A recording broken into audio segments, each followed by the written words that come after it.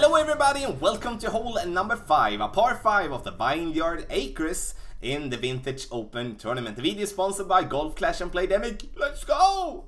So, the drive, I'm going to play with a Titan. I do want to have a power 3 ball for, of course, the drive, but also for this second shot. And when we do have a little bit of a headwind, but also crosswind, I'm going to back up a little bit and play a little bit like in terms of like medium distance of the bunker on the right. Just give myself room to be able to bounce under the trees with that second bounce. We're going to over adjust our drive 10% due to the downhill approach here. Max topspin, which is 6 bars of topspin, and also some side spin here to kind of like keep us as close to the left rough as possible. For the second shot, it's super important, especially if you play with a power 3 ball, that you're going to use a wood club that gives you as much distance possible. And therefore I'm going to play with the big dog, because we can either do it two-way for the approach. We either need to go with a lot of overpower and bounce ourselves to the green, or we can go with topspin to bounce the second bounce in the rough to roll out onto the green. We do want to have both options if possible, but at least have the topspin possibility in the end if we mess up completely with the drive.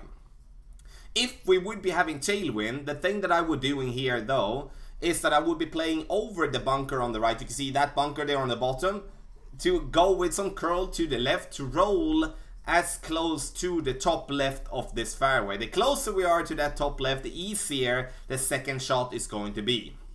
Now you can see that we have a long way towards the green still, even though we're using the big dog level 8. So once again, big dog, cataclysm, whatever you feel most comfortable with, but gives you a good amount of distance, but also topspin if you do want to go for the rough bump. But I'm going to go for the overpower shot and bounce myself directly onto the green to just make sure that I'm getting it to the green, as I feel that I can rely on my overpower skill. But if you do not feel confident with the overpower, then you try to trickle it down towards the green by doing a rough bump. But don't be mistaken, this is a super tough par 5, and if we can get this ball to the green for an eagle, we're gonna be happy with that, because we're going to see people missing this eagle and making a birdie. So drive 10% downhill, second shot nothing. I'm just playing it as it is.